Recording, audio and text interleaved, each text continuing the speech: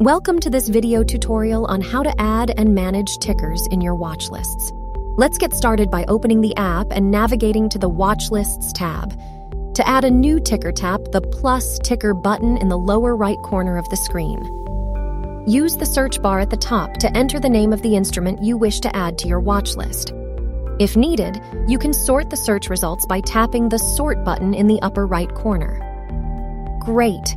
Your new ticker has been successfully added to your watch list. Now let's customize the color of your new ticker.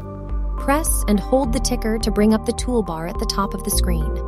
From there, tap the Color Palette button to access the color options. Choose a color that suits your preference. Next, let's explore transferring tickers to another watch list. This can be useful if you want to organize your tickers into different categories. To begin, we'll create a new watch list.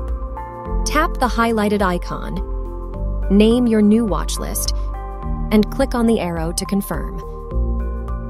Now let's go back to the original watch list.